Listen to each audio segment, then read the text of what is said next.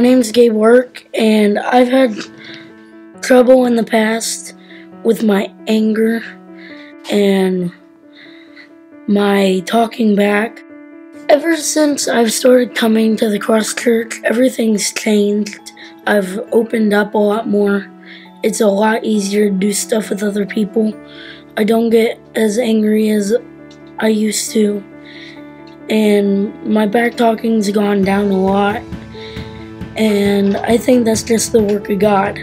The reason why I decided I wanted to get baptized was a few years ago. My sister got baptized, and I noticed all the changes in her life that happened, and I really wanted to start my journey with God.